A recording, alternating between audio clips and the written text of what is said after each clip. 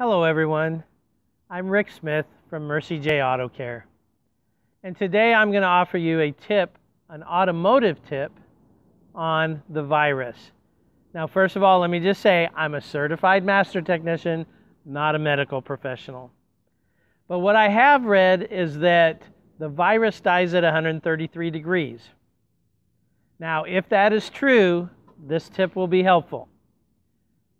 What we do here in Phoenix in the summertime as our heat temperatures start to go up is we typically put a shade in our windshield, we roll down our windows a little bit, and we park in the shade. It protects our interiors and it also makes it more comfortable to get back in the car. But what I'm going to propose for a little while here is that when it's hot out, park in direct sunlight, roll the windows up, don't put the sunshade in, and then the temperatures will very easily exceed 133 degrees inside your car.